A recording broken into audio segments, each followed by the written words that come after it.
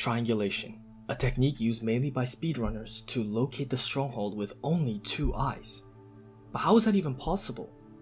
It's possible through the power of trigonometry triangles and the magical F3 key. With these, we can learn exactly how triangulation works. So welcome to Triangulation. So first, let's learn about the Eye of Ender, the item that started all of this.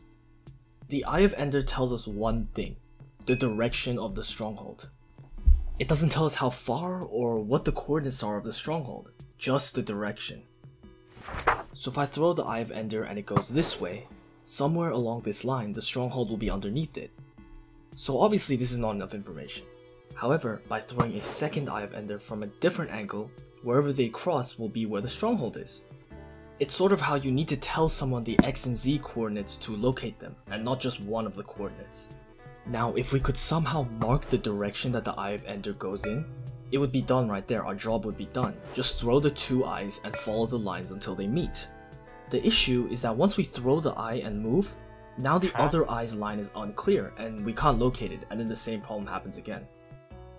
This is the main issue with the eyes. Since we can't mark the lines, we must know the distance from here as well, not just the direction that the line's going. So to find the distance, our best option is to call to the great god of trigonometry to help. But in order for this guy to even help us, we need to fulfill this one requirement that he has. The shape that we work with must be a right triangle. So for us to work with trigonometry, we must guarantee somehow that a right triangle will form with the lines that we make with the Eyes of Ender. So how do we do that? Well, the answer lies within our keyboard, the magical F3 key. When we pull up the F3 menu, we can see these 2 numbers that indicate the direction that we're looking at in degrees. The second number denotes the direction up and down, so for these purposes only focus on the first number. By throwing the first eye and noting the degrees you're looking at down, then turning exactly 90 degrees and running in that direction for a bit before throwing another eye, we can see that we've actually made a right angle right here. No matter where the eyes go, as long as you run in a 90-degree direction away from the first Eye of Ender, you can always guarantee a 90-degree angle. That means that the lines that the Eyes of Ender creates will always form a right angle triangle. Now how far should you run away from the eye? Well, most triangulation charts have the angles and distances use 17.5 blocks as their running distance. This is because that equates to around 4 sprint jumps, which makes the process very repeatable. So you threw the first eye, ran perpendicularly away from it for 17.5 blocks, and threw another one. Our 2 eyes construct a shape like this, very similar to a right triangle. Okay, now how do we get our distance then? Well, a trigonometric equation allows us to solve for a side using just one angle and one side of the triangle. We have one side already, that being the 17.5, so we just need one angle. Now, if you're thinking that the 90-degree angle works, that's not actually an angle you can use. That is a given and we have to use another one. So we're still stuck with no angle, we have to find one. To find an angle, let's illustrate it with an actual example. Say I threw my Eye of Ender and the degrees it headed towards was 90 degrees. Now I run perpendicularly away from it and throw it again. Now the degrees I notice is 81 degrees.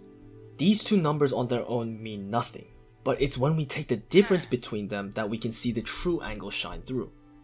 We subtract 90 from 81 and get 9. This difference ensures that no matter where you're facing, the distance between you and the stronghold will always be accurate. Now that we have this 9 number, which angle does it belong to?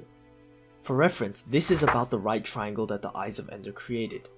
It can't be this one, because that's 90 degrees, and it surely cannot be this one either, it's too big. So the only angle it can possibly be is the angle above the stronghold. So the angle the difference finds is the one above the stronghold, and that's our final angle. With that, we have both the angle and the side, so we just have to solve for one more final side. This is where trigonometry comes in. For convenience, the side that we want to solve for is the one produced by the second eye. That way we don't have to backtrack to the first eye. So to solve it, we just use the angle above the stronghold as our reference angle, meaning that the 17.5 blocks we established must be the opposite, while the line that we're solving for is always the hypotenuse. This means that we use the trig function sine, which equals opposite over hypotenuse. and using that equation, we can plug in the values. Sine of 9 degrees equals 17.5 divided by the hypotenuse. Solving for the hypotenuse, we get 17.5 divided by sine of 9 degrees, and that's our final side length. It's about 112 blocks away. So from this calculation, we just travel 112 blocks in the second eye's direction and we get right above the stronghold. And that's all there is to it. To recap, throw the first eye and note the degrees that it goes in. Then 4 sprint jumps in the perpendicular direction and throw the second eye, then note that as well. Once you've done that, take the difference of both angles and plug it into the sine equation and just solve for the hypotenuse. Now it's good to note that when you take the difference, you want the absolute value, so sometimes you'll have a negative and so just drop the negative if you get it. Now you can use this equation to actually prove the chart I was talking about earlier. This chart just makes it easier and skips the calculation phase of it. Let's say that the distance between your angles was 0.4, so plug that into the equation 17.5 over sine of 0.4 degrees and your answer comes out to 2500, and that's what the chart says as well. So this is how they derived all their values. Now you're one step closer to becoming a pro speedrunner, minus all of the other stuff. But I hope you learned something cool today. Best of luck with your studies, and bye bye.